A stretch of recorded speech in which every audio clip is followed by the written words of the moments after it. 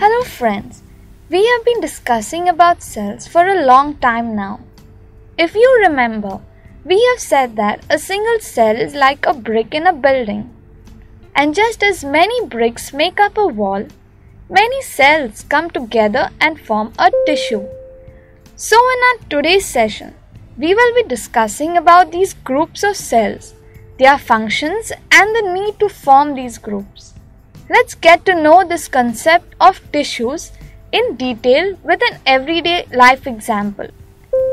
As we all know, a college has many departments such as the science, commerce and arts departments.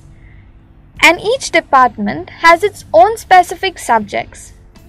Many students choose to study a particular subject based on their liking. Similarly, a college as a complete institution can be compared to a living organism.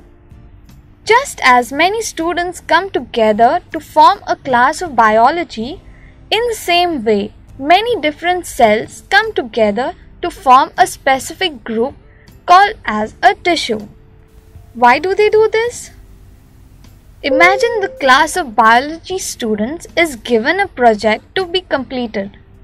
A group of students will be able to complete the project much faster and better than a single student.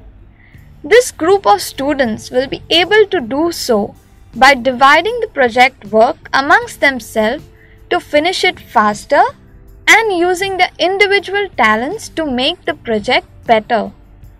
Similarly, many cells with a similar function come together to form a group called tissues which will perform that common function efficiently.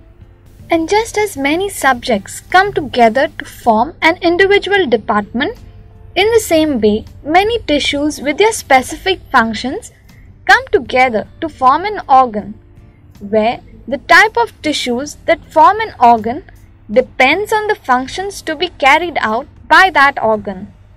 Thus, organs can be made up of not just one but many tissues.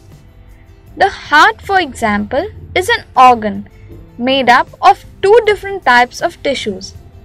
One type of tissue has similar cells which come together to perform a common function, which is the efficient beating of the heart. And the second type of tissue has a different group of cells which come together to perform the function of forming the valves or the non-beating parts of the heart. And these two tissues together help in the efficient pumping of blood by the heart. And finally, just as all the departments together make up the entire college, in the same way, all the organs come together to form a living organism. Therefore, to sum it up, it is the grouping of cells with identical functions that form tissues which perform the same function efficiently and which in turn come together to form specific organs based on the activities carried out by an organism. So till now we have learnt about tissues, how they are formed and their importance in everyday life. Now let us move forward and look into the different types of tissues. Basically, there are two types, plant and animal tissues, which we will see in more detail in our next session. But before that, let us understand the reason behind the differences in tissues. The differences in tissues mainly arise due to the differences in the organs that they form. And as we all know, the major differences in the types of organs are very much noticeable in plants and animals. In animals, the organs include the heart, stomach and many others, whereas in plants, they constitute the leaf, the stem and the roots. Due to these differences in plants and animals, their tissues will also differ.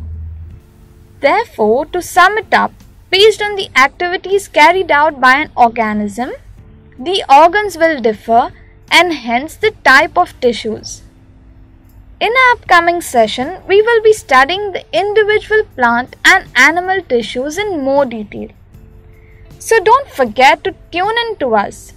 Do share this video with your friends who find biology very difficult. And to get more updates, subscribe to Letstute. Thank you.